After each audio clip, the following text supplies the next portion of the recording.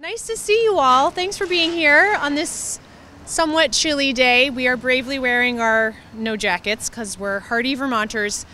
I want to introduce the folks behind me. I cannot remember your last name, Jacob. Mativier. I can see it, but I can't pronounce it. We're going to start with Jacob Mativier, who is our investigator, and Rizlane Sabiani. These folks are newer to me. Jill Abrams is the, Riz is a Assistant Attorney General. Jill is the director of our consumer unit, and Jamie Renner is an Assistant Attorney General who I used to work with when I was an Assistant Attorney General. So having set the table on who we are, let's talk about why we're here. There is a growing mental health crisis in Vermont, particularly for teens. We are here today to announce our filing of a lawsuit against Meta and Instagram, the owners and operators of the social media platform Instagram. Specifically, Meta and Instagram designed their platform to be addictive, and they have been deceptive about the platform's safety. We are suing to hold these corporations accountable for Instagram's contribution to the mental health crisis that is gripping teens across this country. We are not the only state suing Meta today. At this moment, across the country, 42 other attorneys general are having press conferences just like this one to announce their own lawsuits against Meta. Some of those states are filing in their own state court, as we are today, and others are suing in a federal court in California. Let's get into the details of today's lawsuit. The complaint we filed today targets Instagram. It alleges that first, Meta designed Instagram to cause young people to use the platform compulsively and excessively. Meta did this to maximize the time that young users spent on Instagram in order to maximize its advertising revenue. As Meta knows, Instagram's design has achieved its goals. Instagram's features are driving young people to use the platform compulsively and excessively. Those of us who use the platform are familiar with these, but let me list them. Algorithmic recommendation system, infinite scroll, excessive push notifications, like counts, view counts, ephemeral content, that's content that disappears after a certain amount of time, like Instagram stories disappear after 24 hours, and autoplay video features. Meta's conduct is particularly egregious because Meta knows that compulsive and excessive Instagram use is harmful to young people's mental and physical health, and it designed the platform the way it did anyway. According to the Surgeon General's warning on social media use, which just was released a few months ago, compulsive social media use causes or contributes to, and buckle in because this list is kind of long, anxiety, depression, attention deficit disorders, reduced sleep and sleep problems. Sleep problems among adolescents have been linked to altered neurological development, depressive symptoms, and suicidal thoughts and behaviors. Compulsive social media use has also been linked to changes in the brain structure similar to that of those who are addicted to gambling or substances. Meta's efforts to hook young people on Instagram is also egregious because, as Meta knows, aside from causing compulsive use, Instagram poses other serious mental health risks to youth.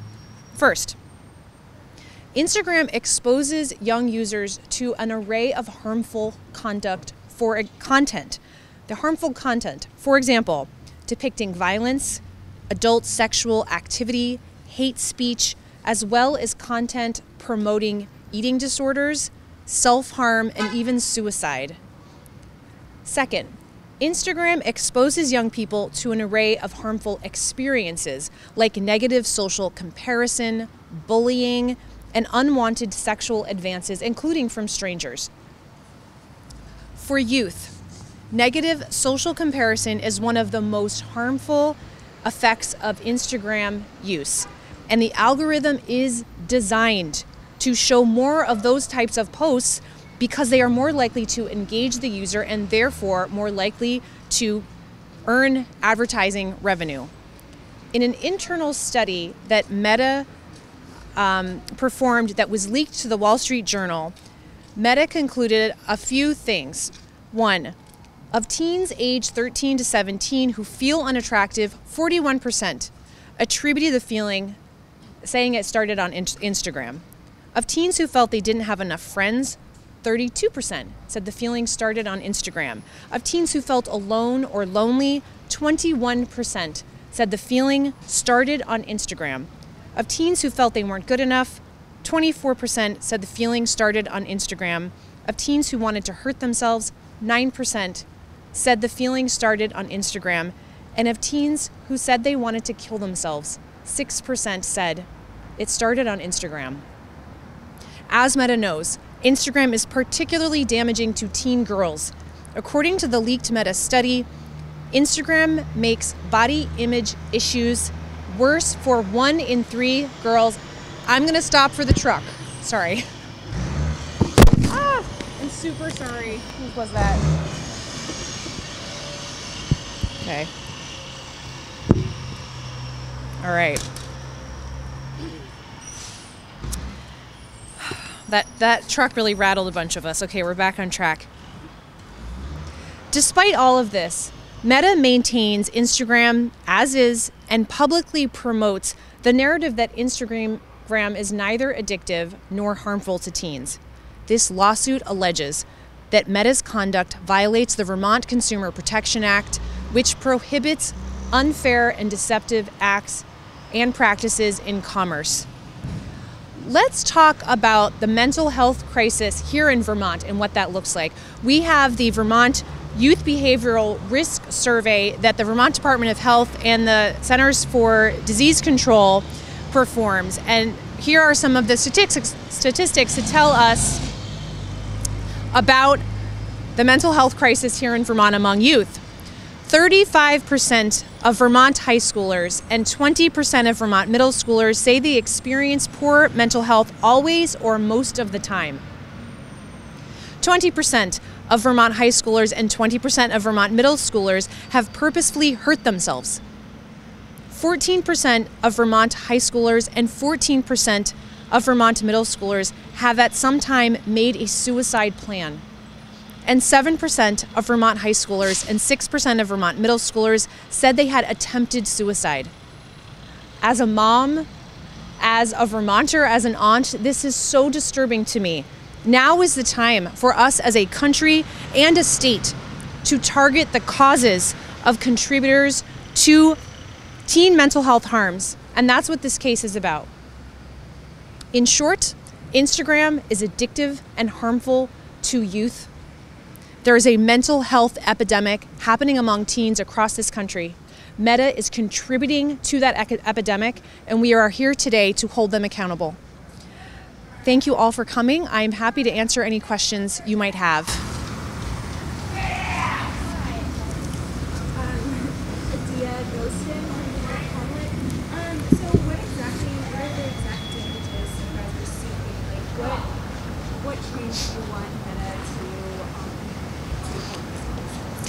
So when we file when we give you the press release, there'll be a link to the complaint, and if you go to the end, the prayer for relief will be listed, so you'll have all that. But essentially, for the violation of the Vermont Consumer Protection Act, we ask for $10,000 per violation, which is per consumer. So that's the monetary piece, in addition to our investigative fees, our attorney's fees, and costs. And there's a number of injunctive relief that we're also asking for.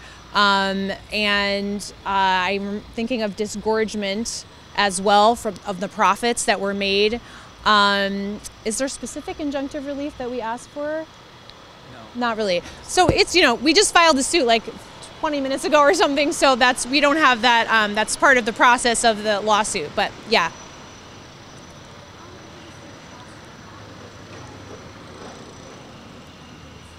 Yeah. So when we ask for attorney's fees and investigation costs and other costs, what we are doing is we track all of our time, all those costs, and at some point in the lawsuit, we will be asking the court for that to grant us those fees and costs. So we'll have that all tracked out. We don't know yet because we've just started, but.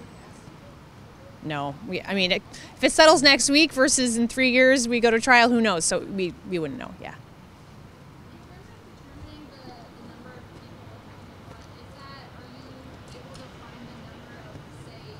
Users.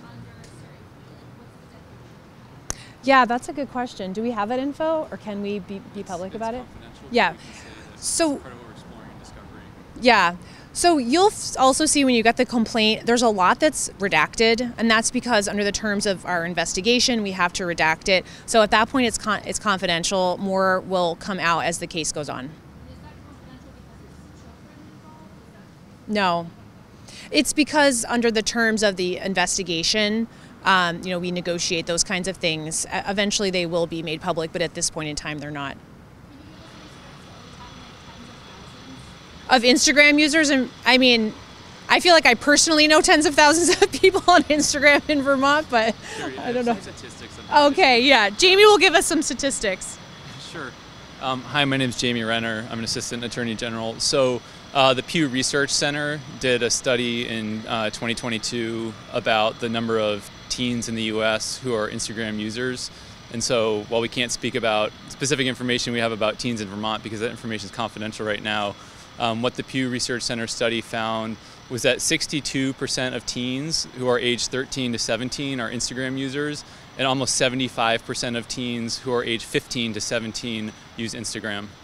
So you can assume for the sake of conversation that's a national statistic. Thanks, Jamie.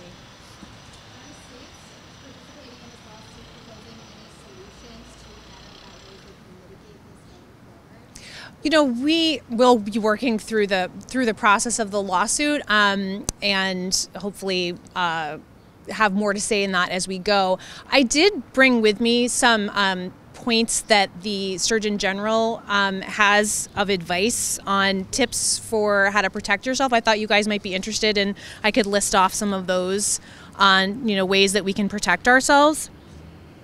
So there's a bunch, but I'm just some of the ones that really resonated with me. One, create boundaries. So limit the use of your phone, your tablet, first of all, for at least an hour before bedtime, and try to help children develop social skills and nurture their in-person relationships and encourage unstructured and offline activities and interactions. Importantly, be cautious about what you share. We know that social media platforms are part of how they make money is off of our data, and also there are personal things to us that make us vulnerable if we share, and especially with children, we want to educate them about the dangers there. Don't keep any harassment or abuse a secret. Children are encouraged to tell a teacher, a friend, an adult to get help with that. All of us should get help if we feel that we are being negatively impacted by social media. And also, parents should model responsible behavior for their children and set a good example for them. And empowering children is something that's important and can be done by just teaching them about technology and social media. And those are some of the points that were listed both on the American Academy of Pediatrics guidance and also the Surgeon General. I wanted to mention also the concept of creating a media plan. There is a tool that you can access online through, I think it's the Surgeon General, on like how to create your own family media plan. It's sort of an agreement and a way to hold each other accountable and set expectations for children and also parents and others in the family. So that's another resource that you might be interested in as you write your stories. 42. Yep. 42 states.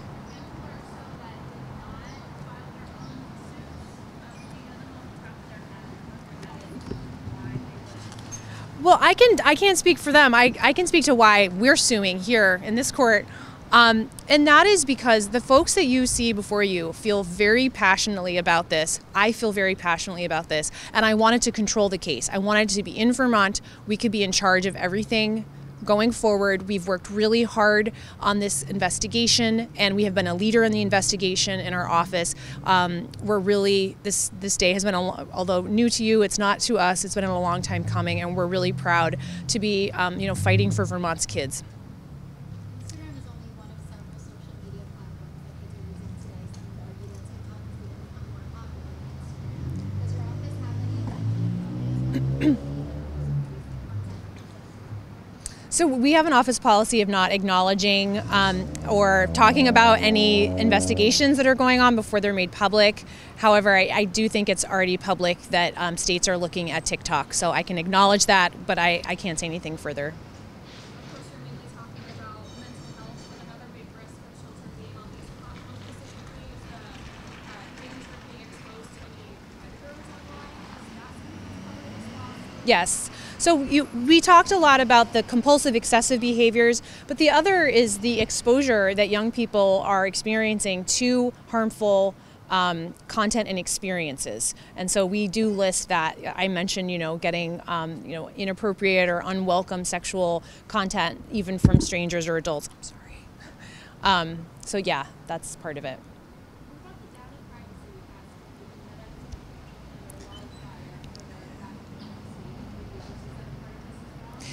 that as It necessarily, because that data collection is part of how they make their money. So it's necessarily a part of it. We're really focused on, the algorithm and all of those components, and also the deception that went along with that. So, yeah. And why filing in state court versus federal? I don't want to give up all of our secrets, but we like filing in state court. Does anyone have a more? We're focused on the Vermont Consumer Protection Act. There you go. Okay. Jamie pointed out we're focusing on the Vermont Consumer Protection Act. Okay. I know, you've never seen me at a press conference in front of the federal court. You're just going to start to, figure it out. Did anyone else have a question? Oh, yeah. What do you hope to get out of this after you release it? What would be the actions after? Do you know that yet? Or is that, are you looking to regulate how much time kids are spending? What is the overall? So we have our prayer for relief that's listed on the last page of the complaint. You can look at that. Those are the things we're asking the court for. There's always a catch-all whenever you write a complaint, or whatever the court thinks is just and fair, and that's in there as well. And as we go on, there will be a clearer picture. This is the lawsuit, where that's the Attorney General's job. The legislature, they have their own kind of role to play, and if we get money, that's who will be deciding how to spend it, and that kind of thing. So that's sort of where the scope of our authority and focus is on the lawsuit. Yeah. You said that you yourself are parent to young kids who I'm sure are also on social media. What would you say to Vermont parents who have concerns about what their kids are doing? Because there's a lot happening in the news these days, and kids are probably seeing it and they're very concerned. What would you say to those parents who have these concerns? I would say I am your Attorney General. I am proud to fight for you and for kids, and I'm going to keep doing that. I also would refer them to the list that I listed of some tips for parents on how to keep their kids safe online. All right. What else? If you have questions as things come up, once you look at the complaint or you look at the press release and you have questions, just let Lauren know. We're happy to track down the answer. We have a great team, so hopefully you have all the answers that you need. All right. Thanks, everybody. Stay warm.